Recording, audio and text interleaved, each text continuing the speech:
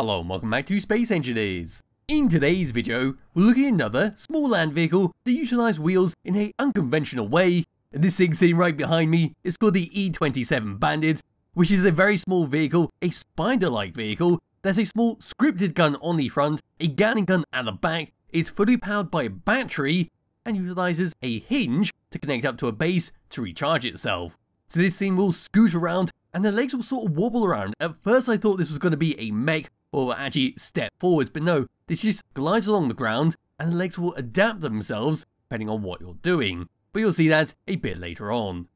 Pressing F10 and finding this in the spawn menu, the Bandit is 199 small blocks, using the Wasteland, Sparks of the Future and Decorator Block number 2 DLC packs.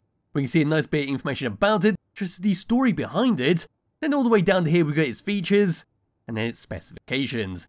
This is also a mod.io creation, so it is available for both Xbox and PlayStation if you are interested. And of course, as per usual, there'll be a link to it in the description below. But for the moment, we're going to give this thing a thumbs up, move around towards the very front, have a quick look around the outside, see what it has in terms of controls, then we'll drive it around and I'll show you how the legs work. So my character can now bugger off just a little bit, there we go. And this is what we get at the front of the Bandit. So what we can see are two rocket launchers with a camera right in the middle. This is our custom scripted gun, where it's almost like a static gun, except it can move up and down slightly, and it will adjust itself automatically to help aim at your enemies. If we look at it from the side, we'll see a hinge. This is what's going to allow it to move up and down, so hopefully it can stay pinned on the target while moving around on the bumpy terrain.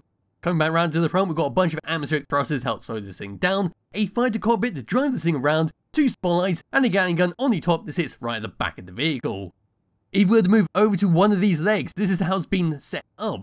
Over here we've got two hinges onto each other, but then got some wheel blocks for some decoration. That comes onto some steel blocks, onto another hinge, onto another wheel block. We've got wheel suspension, onto another wheel suspension, and then there is both our wheels. So something very dodgy is happening over here, where we've got a wheel jammed inside the suspension, but that's how it works and how it's been set up. Yes, onto the actual side, don't know why I keep putting my light on, we see some more atmospheric thrusters to push this thing around. There's the side of our light.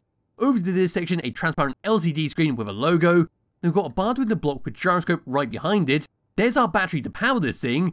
Then right below this section, a couple more wheels, just in case you do take a hard landing, and well, to help protect the battery and the back, because that thing is powering this whole thing, so if you lose the battery, you'll lose all the power. Pulling away from there and looking at it on the side, we've got a cargo container, one on both sides. This is going to be for the ammunition for the turrets. Then coming around towards the very back here, even more atmospheric thrusters. There's the hinge to connect up to a base, dock it up, and of course recharge your battery. Coming all the way up and looking down at it, don't I put my light on again?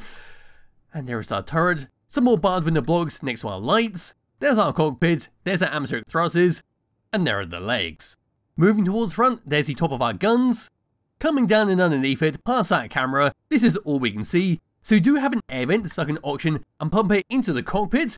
There's the bottom of our batteries, there's our wheels, and that's how the legs have been set up. And there we go. That's that for the outside of the E-27 Bandit, and does look great with how it's all been set up. It's very spider-like with its design, apart from it's only got 4 legs. And now I can just grab hold of my character, come into it, and we'll go through the controls. So up to here, inside, bring up the HUD. These are the only controls we get, where number 1 and number 2 is going to be for our gun at the front, where there's the camera, and there's our rockets.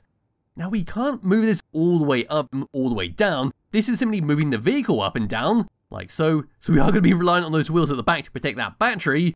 But yes, to actually get this to move up and down, we do need to have an enemy present, then the script takes over, and we'll adjust it depending on the angle of the vehicle.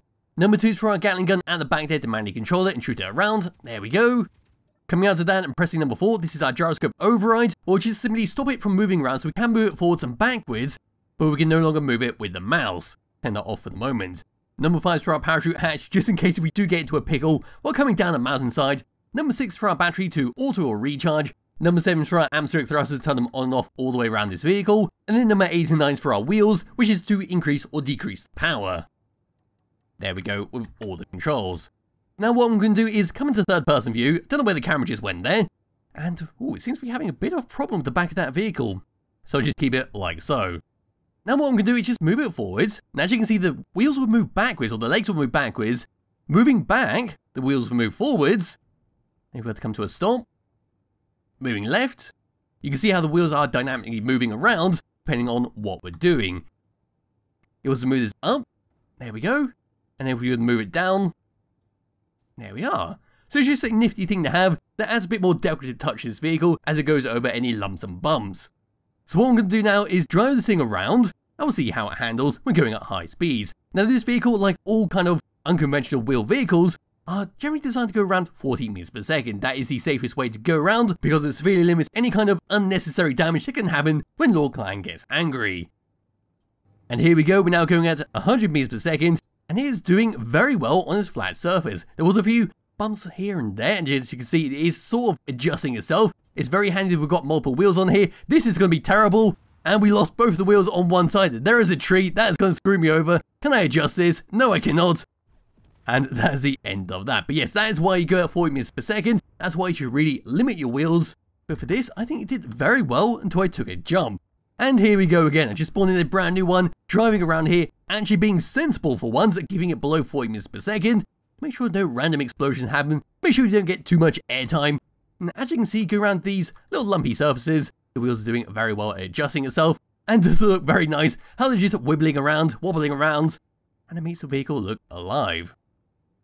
So yes, that is pretty much it for what the Bandit has to offer. There'll be a link to it in the description below if you do wish to download and play around with it yourself. I highly recommend you do. And before I disappear, we will get up to 100 meters per second and jump it one more time. We see the wheels there doing a fantastic job, very fantastic job. I should use this as the example. And it looks like we are slowly taking damage. I think I saw a wheel ping off there. Could have just been a visual bug. Now I'm going to come across past these trees. And we're going to go into the distance, and I think I'll just do a front flip and end it there. But yes, like I said, there'll be a link to it in the description below if you wish to download and play around it yourself. Highly recommend you do. And I'll be back with another video some point soon. Bye bye.